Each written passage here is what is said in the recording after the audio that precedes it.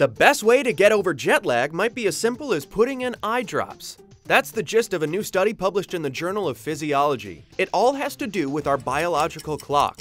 The idea is that we might be able to reset our body clock by targeting certain cells in the eye. Here's the science part. Scottish researchers found a new group of cells in the retina that send signals about changes in light from the eye to the brain. The molecule that's released is called vasopressin. This signaling molecule goes from the eye to the brain to tell your clock what time it is. They think they might be able to use eye drops to mess with the retina's signals. This would adjust the body's responses to light changes. That's the theory, anyway. It worked on rats, but researchers say more studies are needed, and we've got a long way to go before specialized eye drops knock out fatigue. Jet lag happens when your body struggles to adapt to different times for light and dark when you fly to a new time zone.